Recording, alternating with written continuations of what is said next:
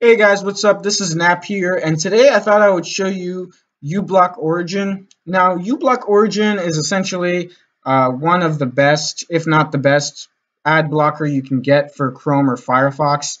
Like I said, this is only for Chrome and Firefox, but this is better than Adblock or any other ad blockers in the sense that it not only blocks ads that are on the sides, but it blocks pop-ups. It blocks any kind of ad that really is available for the site. You won't even know there's any kind of ad on the site unless it's YouTube and you're trying to load an ad, but that's a different story.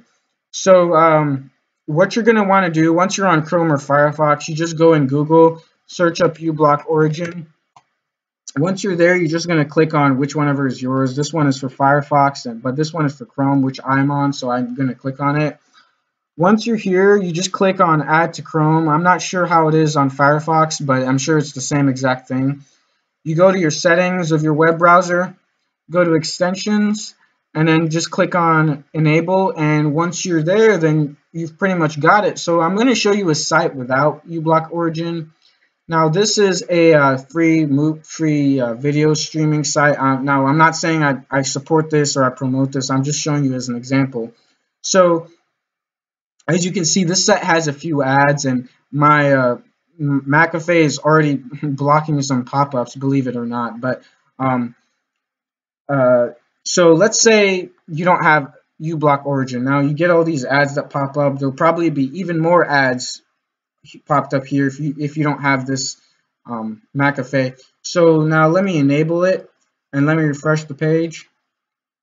And now you can see there's absolutely no ad on here. You won't even know that there was ever ads on here. It's just a blank space, and you can click on whatever you want. I know some of you use Facebook and you see a bunch of ads on there. Well, there won't be any more ads on. I'm not going to show you my Facebook, but there are just so many uses for this, and I find this so useful. And so, like I said, this is only for Chrome and Firefox. I'm sorry, you Internet Explorer and Microsoft Edge users. I really don't know anything about that, but I'm sure there are other ad blockers for that. But um, I hope you guys enjoyed this, and I hope that you found this very useful. And I hope you leave a like on the video, comment if you think there are any better ad blockers out there. Let me know, and thank you.